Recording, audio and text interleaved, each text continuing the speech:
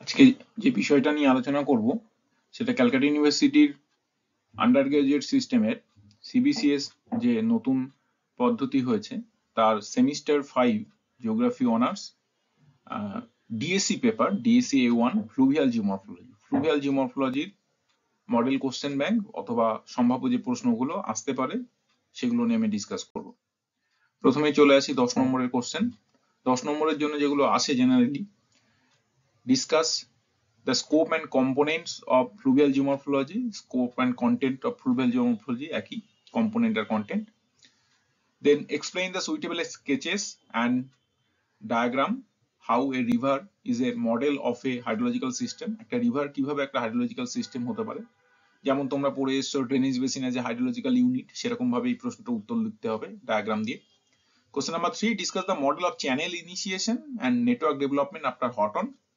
হটনের channel initiation model and drainage network development model R আব্রাহামের drainage network development model, এই দুটো মডেলই তোমাদের পরীক্ষায় আছে সিলেবাসে। সো এই দুটো মডেল এবার খুব ইম্পর্টেন্ট, যে কোনো একটা আসতে পারে। Then discuss with sketches different geomorphic units of A channel. একটা চ্যানেলে কি ধরনের জিওমরফিক ইউনিটস থাকে সেইগুলো ডিসকাস করতে বলতে পারে। Discuss the linear and aerial as the properties of drainage basin, drainage morphometry, drainage basin morphometry যে linear properties গুলো কি কি, aerial properties গুলো কি কি সেগুলো আসতে পারে। একসঙ্গে তিনটে আসে না, linear, aerial R altitudinal।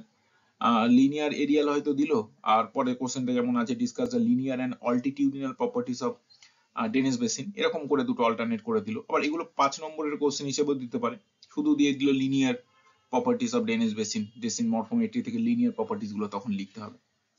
Then question number 8, critically evaluate the classification scheme of Rosgen model. Rosgen মডেলের রসগেনের যে স্ট্রিম ক্লাসিফিকেশন আছে সেটা খুব ডিটেইলে উইথ ডায়াগ্রাম এখানে ইন্টারপ্রেট করতে হবে। এটা আগেরবার এসে গেছে, সো এটা শর্ট কোশ্চেন হিসেবে এবার আসতে পারে। বাট এই কোশ্চেনটা লং শর্ট দুটো থেকে একটা, মানে এখান থেকে একটা কোশ্চেন আসে লং অথবা শর্ট।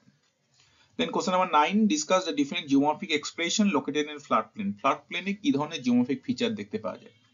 ফ্ল্যাটপ্লেনে যত রকমের জিওমরফিক ফিচার আছে সেগুলো পরপর উইথ ডায়াগ্রাম দিয়ে সুন্দর করে এক্সপ্লেন করে করে লিখতে হবে।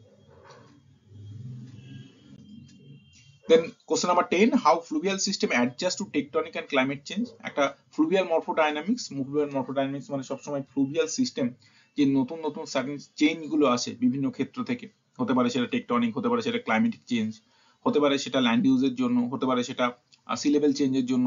এই সমস্ত যে এক্সটার্নাল ফ্যাক্টরস গুলো যেগুলো ফ্লুভিয়াল সিস্টেমকে ইন্টারাপ্ট করে এবং ইন্টারাপ্ট করার সঙ্গে সঙ্গে ফ্লুভিয়াল সিস্টেম এগুলোর সঙ্গে অ্যাডজাস্টেড হতে শুরু করে বা চেষ্টা করে, সেটাই ফ্লুভিয়াল মরফোডাইনামিক্স। সেই ফ্লুভিয়াল মরফোডাইনামিক্স থেকে এই কোশ্চেন গুলো সবসময় আছে। টেকটনিক বা ক্লাইমেটিক চেঞ্জ দুটো দিয়ে দিতে পারে 5 নম্বর করে, যে কিভাবে টেকটনিক চেঞ্জ গুলোর সঙ্গে অ্যাডজাস্ট করে, কিভাবে ক্লাইমেটিক চেঞ্জ গুলোর সঙ্গে অ্যাডজাস্ট করে, এন্ড সেটাকে এক্সপ্লেইন করতে বলতে পারে। দেন তোমার এই কোশ্চেন গুলো সিঙ্গেলও দিতে পারে, যেটা একটু 5 নম্বরের হলে বলে টেকটনিক চেঞ্জ গুলো হলে কিভাবে ফ্লুভিয়াল মরফোডাইনামিক্স অ্যাডজাস্টেড হয়। ঠিক অনুরূপ ভাবে কোশ্চেন নাম্বার 11 আছে how to sea level change and tropical land typical land use, মানে ল্যান্ড ইউজ এবং সি লেভেল চেঞ্জ এই দুটো ফ্যাক্টর কিভাবে ফ্লুভিয়াল মরফোডাইনামিক্স কে এফেক্ট করছে তার এক্সপ্লেইন করতে হবে উইথ সুইটেবল ডায়াগ্রাম এবং এক্সাম্পলস। দেন এই কোশ্চেনটা খুব important, discuss the characteristics and significance of tropical large river. Tropical large রিভারের characteristics গুলো কি কি এবং সিগনিফিকেন্স গুলো কি কি। দেন question number 13, explain the mechanism and morphology of alluvial fan. Alluvial ফ্যানের মেকানিজম, কিভাবে অ্যালুভিয়াল ফ্যান সৃষ্টি হয় এবং তার পদ্ধতি কি এবং তার কি ফেভারেবল কন্ডিশন, কোনখানে অ্যালুভিয়াল ফ্যান গুলো জেনারেলি সৃষ্টি হয়, এবং সেই অ্যালুভিয়াল ফ্যানের সিগনিফিকেন্স কি, কি ধরনের ল্যান্ড ইউজ আছে, জিওমরফিক সিগনিফিকেন্স কি, জিওমরফিক কি ধরনের প্রসেস রান করে অ্যালুভিয়াল ফ্যানের উপরে, অ্যালুভিয়াল ফ্যানের কি ধরনের কত ধরনের অ্যালুভিয়াল ফ্যান রয়েছে এবং তার ল্যান্ড ইউজ গুলো কেমন, তার যে সিগনিফিকেন্স কেন কোন কোন ধরনের ল্যান্ড ইউজ অ্যালুভিয়াল ফ্যানের উপর ডেভেলপ করতে পারে, এই সমস্ত বিষয়গুলো এর মধ্যে লিখতে হবে। Question number 13, explain the mechanism and morphology of alluvial fan. Then question number 14, explain the mechanism and morphology of badland area. একটা badland area, badland topography mechanism, কিভাবে badland তৈরি হচ্ছে, বিভিন্ন রিল গালি এই ধরনের ইরোশন গুলো মেকানিজম গুলো বলতে হবে। প্রথমে sheet erosion, rain splash erosion, sheet erosion, reel erosion, গালি ইরোশন, এই যে পুরো প্রক্রিয়াটা দ্যাট ইজ দ্য মেকানিজম। এবং মেকানিজমের সঙ্গে কি ধরনের অঞ্চলে কোন কোন ক্লাইমেটিক কন্ডিশন বা কোন কোন ভ্যারিয়েবলস গুলো ইম্পর্টেন্ট যেগুলোতে ব্যাডল্যান্ড ডেভেলপমেন্ট করার জন্য এনহ্যান্স হয়, দেন ম্যাডল্যান্ড অঞ্চলে এই সব ধরনের প্রসেস বা মেকানিজম চলার ফলে কি কি ধরনের জিওমরফিক ল্যান্ডফর্ম দেখতে পাওয়া যায় সেইগুলো এখানে তোমাকে ডিটেলসে দেখতে হবে with proper diagram. Then question number 15, explain the mechanism and probable effect of river bank erosion with special reference to Ganga River in Malda and Murshidabad district. River bank erosion কি কি পদ্ধতিতে রিভার ব্যাংক ইরোশন হচ্ছে এবং তার effect কি, সেটা special reference to তোমার গঙ্গা রিভারের উপরে লিখতে হবে এমফাসাইজ করে। মালদা মুর্শিদাবাদ ডিস্ট্রিক্টে যে অঞ্চলে গঙ্গা রয়েছে, এই গঙ্গার যে ইরোশন হয়েছে, ভাঙন হয়েছে, সে ভাঙনের ফলে কি কি ফলাফল হয়েছে এবং কেন সে ধরনের কি ধরনের ভাঙন রয়েছে, কেনই বা হচ্ছে, সেগুলো এখানে তোমার মেকানিজমের মধ্যে লিখতে হবে। Question number 16, discuss the causes and effect of river degeneration in deltaic part of West Bengal. কি কি কারণে গঙ্গা ডেল্টাতে রিভার গুলো ডিজেনারেটেড হয়ে যাচ্ছে এবং তার ফলাফল কি হচ্ছে। Discuss the type and consequences of anthropogenic intervention of fluvial system. Illustrate your answer with suitable sketches and diagram.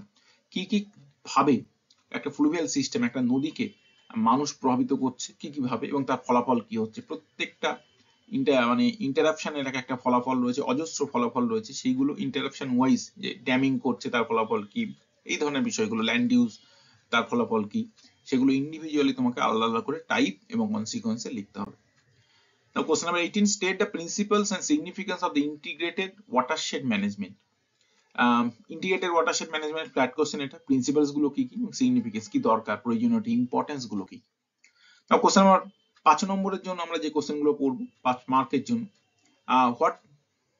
what would be geographer approach to studying river system, যে রিভারকে স্টাডি করার জন্য জিওগ্রাফার অ্যাপ্রোচ কি কি হতে পারে, কি কি রকম ভাবে রিভারকে স্টাডি করতে পারে জিওগ্রাফাররা।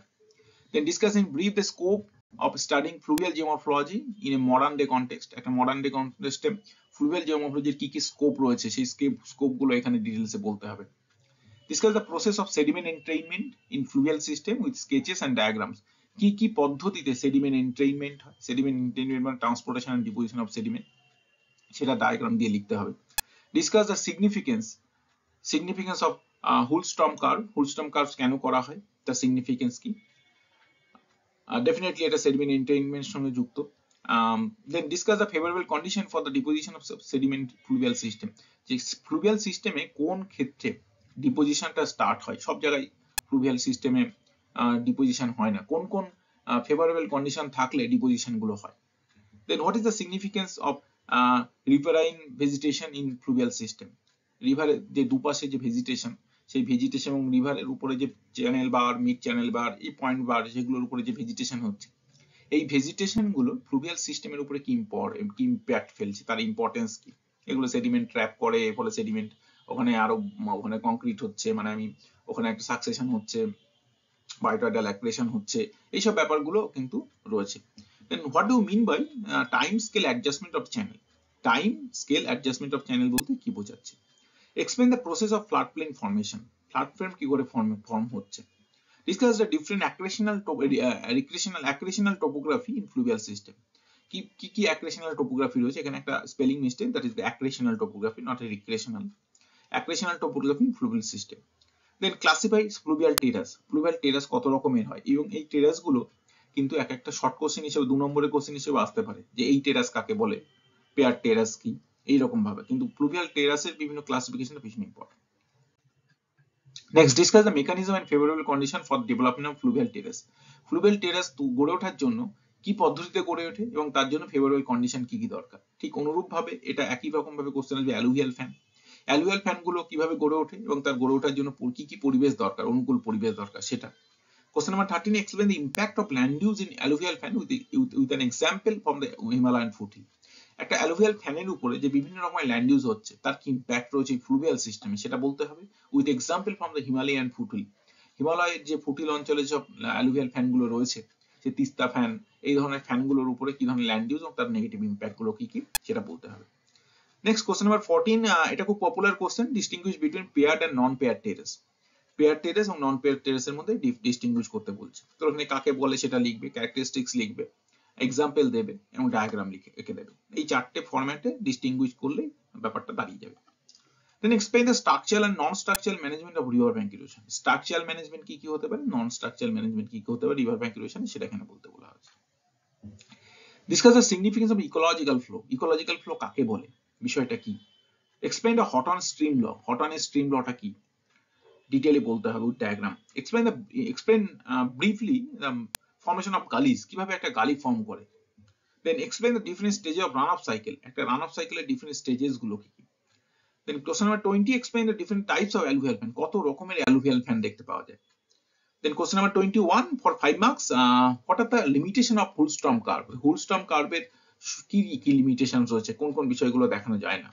How does basin shape affect runoff characteristics? একটা বেসিনের শেপ কিভাবে সেই বেসিনের মধ্যে রানঅফ ক্যারেক্টারিস্টিক্স বা রানঅফ এর যে বৈশিষ্ট্য রানঅফ কে প্রভাবিত করে। Then question number 23 explain the concept of spatial scale and temporal scale in fluvial morphology. Spatial scale মানে কতটা জায়গা জুড়ে ওই একটা বেসিন অবস্থান করছে, এবং টেম্পোরাল টাইম বেস করে কিরকম কি ইরোশন হচ্ছে, ডিপোজিশন, কখন ডিসচার্জ বেশি হচ্ছে, কখন ডিসচার্জ কম হচ্ছে, কখন ইরোশন, কখন ডিপোজিশন, কোন সময়টা ফ্লো বেশি হচ্ছে, এই ব্যাপারগুলো। দেন explain the positive and negative impact of ড্যামিং in ফ্লুভিয়াল system. একটা ফ্লুভিয়াল সিস্টেমের উপরে পজিটিভ এবং নেগেটিভ ইম্প্যাক্ট, ড্যাম করার নিশ্চয়ই একটা পজিটিভ কিছু কারণ থাকে, উদ্দেশ্য থাকে, এবং তার ফলে যে রিভার সিস্টেমের উপরে ফ্লুভিয়াল সিস্টেমের উপরে একটা ভয়ঙ্কর নেগেটিভ প্রভাব পড়ে, সেগুলো এখানে ডিটেইল করে লিখতে হবে। Next question, what ব্যাডল্যান্ডস are located in humid tropical areas, কেন ব্যাডল্যান্ড হিউমিড ট্রপিক্যাল এরিয়াতে গড়ে ওঠে। এটা লিখতে হবে যে ব্যাডল্যান্ড কোথায় কোথায় দেখতে পাওয়া যায়, ব্যাডল্যান্ড কি, এবং ব্যাডল্যান্ড তৈরি হওয়ার ফেভারেবল কন্ডিশনস, সেগুলো বললেই এই বিষয়টার অ্যান্সারটা ফুলফিল হবে। এবার 2 নম্বরের কোশ্চেনের মধ্যে এই কোশ্চেনগুলো খুব frequent. That is what do mean by এন্ট্রেইনমেন্ট of sediment. Sediment এন্ট্রেইনমেন্ট মানে কি, ট্রান্সপোর্টেশন ডিপোজিশন অফ সেডিমেন্ট, ছোট ছোট করে লিখতে হবে ট্রান্সপোর্টেশনের প্রসেসগুলো, ডিপোজিশনের কোন কোন কন্ডিশন, এরকম করে হাফ পেজের মতো লিখে দেবে। দেন define এন্ট্রেইনমেন্ট threshold. Then what do mean by the এন্ট্রেইনমেন্ট velocity. এগুলো রো চার্লটনের বইতে খুব সুন্দর করে দেওয়া আছে, rho Charlton ফ্লুভিয়াল geomorphology. Then what is bed load. Then what is suspended load. এগুলো তোমরা অনেক বইগুলোতে পেয়ে যাবে, বিভিন্ন যেগুলো বাংলা বইগুলো রয়েছে, রামকৃষ্ণ মাইতি, সুভাষ রঞ্জন বসুর বইটাতে এগুলো পেয়ে যাবে। What do mean by the pools and রিফিলস। Long প্রোফাইলে এটা একটা এই ধরনের ভূমিরূপগুলো, ল্যান্ডফর্ম গুলো দেখতে পাওয়া যায় রিভার বেডে লং প্রোফাইলে।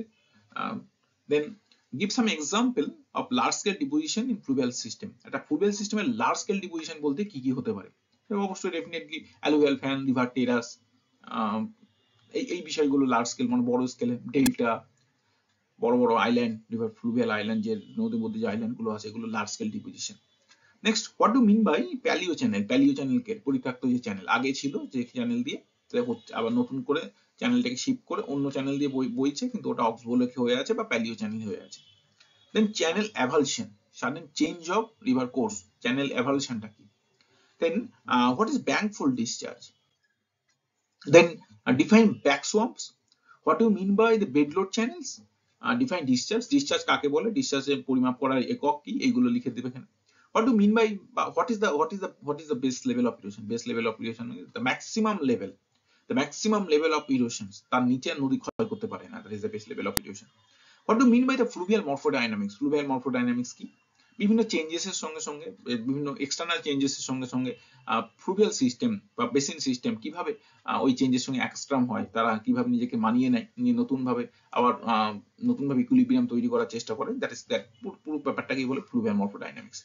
দেন হোয়াট ইজ অ্যান অ্যালুভিয়াল কোন। অ্যালুভিয়াল কোন কাকে বলে, ন্যাচারাল রিভি কাকে বলে, মিড চ্যানেল বার কি, পয়েন্ট বার কি, এন্ড রিভার ডিজেনারেশন কি।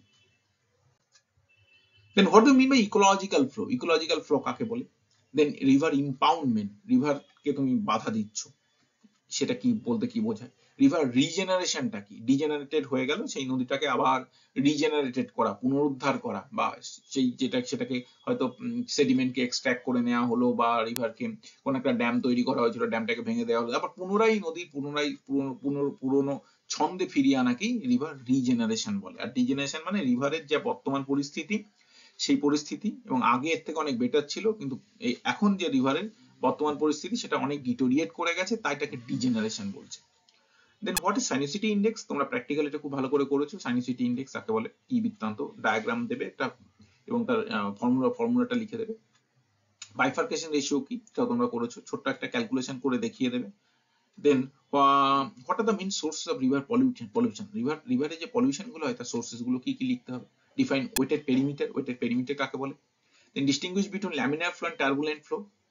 ল্যামিনার ফ্লো কাকে বলে, টার্বুলেন্ট ফ্লো কাকে বলে, তার ডিস্টিংগুইশ করতে হবে। দেন হেলিক্যাল ফ্লো কি, হোয়াট ডু মিন বাই হেটেরোজিনিয়াস ইডিস। যখন ল্যামিনার ফ্লো যখন টার্বুলেন্ট ফ্লোতে কনভার্টেড হয় তখন যে সিচুয়েশন তৈরি হয় রিভার চ্যানেলের water বাউন্ডারিতে, that is called a হেটেরোজেনিয়াস ইটিস।